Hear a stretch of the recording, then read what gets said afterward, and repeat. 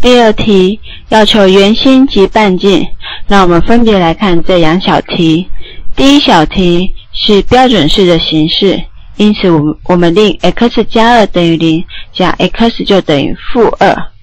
令 y 减3等于0， y 会等于3，所以圆心坐标就是-2、3。那在标准式的形式，等号右边的25，它叫做 r 平方，那么 r 平方等于25， r 就等于正-5，那其中负的不合，因为半径没有负的。好，第二小题这个圆方程式呢，它是一个一般式的形式，所以老师先将 D、E、F 标示出来。好， D 是8， E 是-6，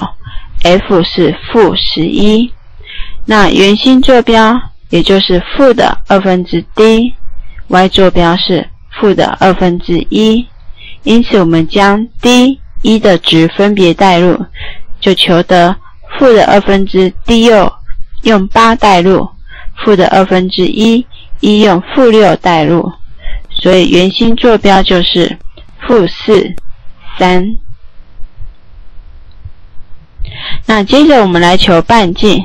同学还记得半径的公式吗？半径会等于1/1乘以 D 平方加 E 平方减掉4倍的 F 开根号。因此我们将 D、E、F 的值分别代入，就求得1/1乘以 D 用8代入，所以8平方加上 E 是-6的平方减掉4倍的 F 是-11。接着我们将根号里面整理，8平方是64，-6的平方也就是-6乘-6是36，减4乘以-11，负会得正，所以加44。根号里面经过计算是根号144，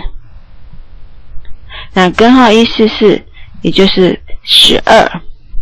所以1/1乘以12就得到6。